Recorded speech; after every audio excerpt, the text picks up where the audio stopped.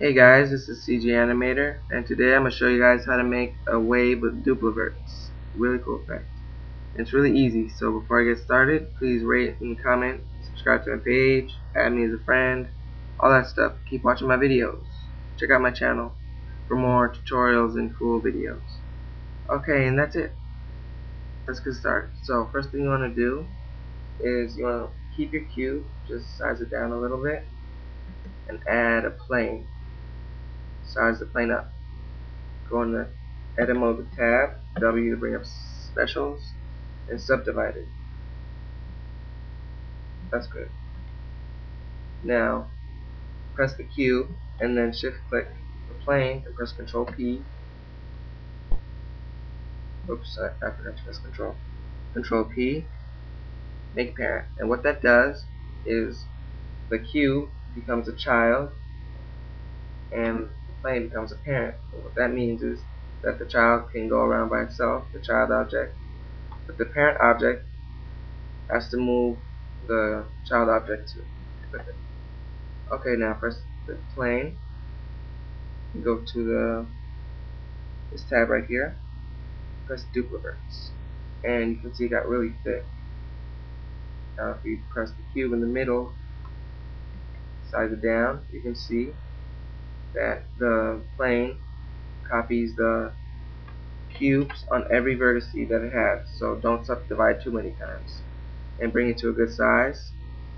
When we render, the plane will not be visible anymore, so it doesn't matter what color it is. I'm going to color the cubes red. Oops.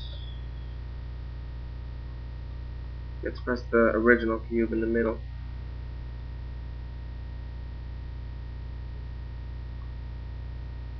I want to make it a little more reflective and a little more special. Okay, that's good. Now we want to add a wave. So click the plane. You can check what you have clicked right here. Add modifier and wave. And if you press Alt A to play the animation, it does that, but it doesn't look too good. So if you want to change that, just go to speed. I'll put it at 0.075. Look at it now. Looks pretty good, but it's a little bit too high. So I'm going to put the height to 0.41, and that's perfect. So let's just stop it at a good frame. Right there is good. I'm going to set the settings like I do. You don't need any of these turned on. Okay, F12, and that looks good. I'm going to position the camera a little bit better.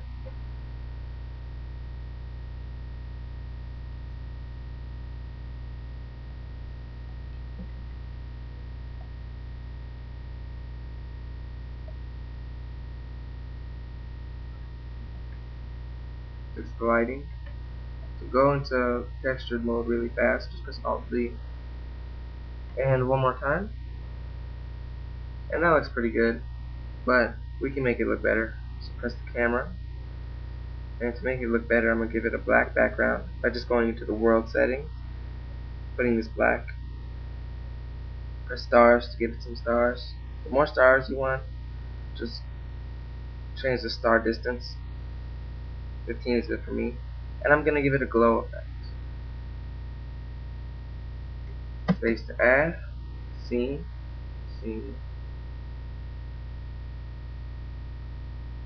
add, glow. Put it right above it. Go to this tab here and turn the boost factor all the way up. Got a little more glow there. Turn the threshold down and turn the blur distance all the way up. And it looks pretty good. Turn the threshold up for less glow. And that's all there is to it. I'm gonna render this and play it at the end, which is now. And thanks for watching my tutorials. And keep watching. Check out my channel for more cool videos. And that's it. Thanks for watching.